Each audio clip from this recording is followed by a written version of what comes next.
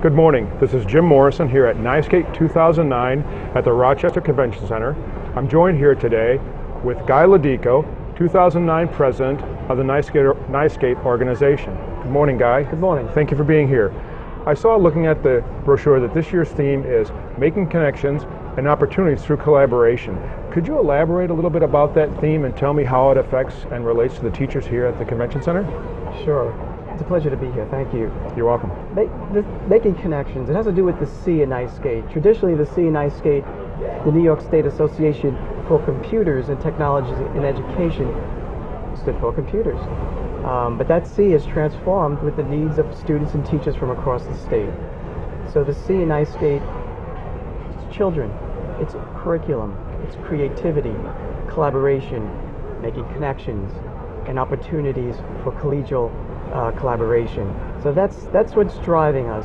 We're just trying to meet the 21st century needs of our teachers and students. Certainly. I saw, speaking of the 21st century needs, I saw walking down the hallway yesterday and today, the breakout sessions, the sessions on the Web 2.0 technologies for podcasting and video and things of that sort were so crowded that the teachers were actually out in the hallways looking through the door. I mean, there was probably 40 chairs and they were all full. I mean, the demand is really out there. Absolutely. And it all comes back to another C. We're talking about C's, communication. And it's interesting, when you think about technology, and you go to the root of what the word technology means, it's techne, which means art, and logos, which means discourse. So technology, by definition, going back to the Greek word of technology, is the art of discourse, the art of communication. And what all these Web 2.0 technologies offer us is other ways to communicate in the 21st century. Certainly. I know we've got a full TV studio here set up in the lobby of the Convention Center where we're talking this morning. We had a training class this weekend for teachers on how to do video, and it was very well received. Teachers really want to utilize these technologies in the classroom. It seems that they're really getting the students very interested in school and getting them more motivated to be at school by offering these newer technologies that they're really interested in. Absolutely. You know, when I think back to how we used video technology in the past and the present today, it all comes back to pedagogy. It's the pedagogy that drives students how to use these mediums of communication to communicate effectively.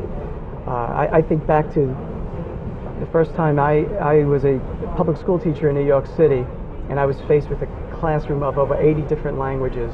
And I was a reading teacher, trying to develop literacy. That's got to be a real challenge. My goodness. Another C word. It was a big challenge. And the way I was able to accomplish that was through a medium like this, like video technology. Now, that was analog video back then, which is digital video, but that's the medium. But still, the important piece is the pedagogy and the way you develop the skills to communicate. Communication hasn't changed. Just the medium to connect to people is changing. So what I found as a resource as a teacher was when I introduced video like you have here, and that's why I'm so excited about doing this interview, into the classroom. I was able to take students that had no motivation at all because they couldn't speak the language. I was able to then empower them with the cameras, with the video, where they were storyboarding stories and creating video productions that were broadcast 3 times a week all across New York City. Fantastic. And they had an opportunity to shine. And they were speaking, and they were writing, and they were interacting. But they were doing it in an environment that was just totally motivating. And they didn't realize they were learning literacy skills. Absolutely. I had spoken with a teacher who was telling me about her experience in teaching Spanish to students, and she gave them the opportunity, instead of doing their play in the front of the classroom, they could make a video. And she said that these kids worked so hard to get their lines, to get their pronunciation, their phrasing, their cadence and delivery down perfectly. She said had they come up to the front of the classroom, they would have done okay. But she said the quality and the time that they spent in to make that video was so much greater than had it been if they were live, because it was a new medium they were using. They were using video, yet they were still having to practice their language, their delivery, their phrasing, everything that they needed to know to be able to speak that language fluently. That's the beauty of it. All the content areas are embedded in developing a video production. It's all there. You're thinking about something. taking something out of thin air, you're storyboarding it, creating something, and then developing a story. It's just amazing.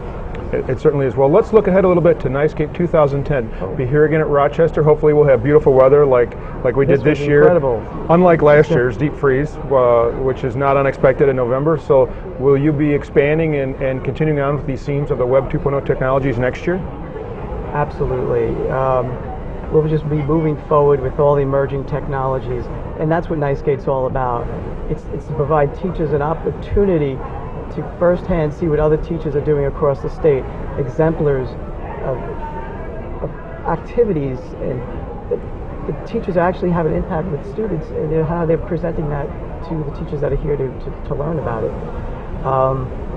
We will keep expanding, and one of our goals is to collaborate with other organizations, such as the New York State School Boards Association. We'll continue that collaboration and hopefully bringing them here into 2010.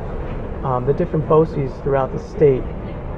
This year we collaborated with the Long Island Tech Summit, and we want to bring their interests and embed that into the whole conference too. Certainly. Well, we look forward to next year. And Guy, thank you very much for being here with me this morning. I appreciate it greatly. Thank you. This is Jim Morrison here at NYSCATE 2009.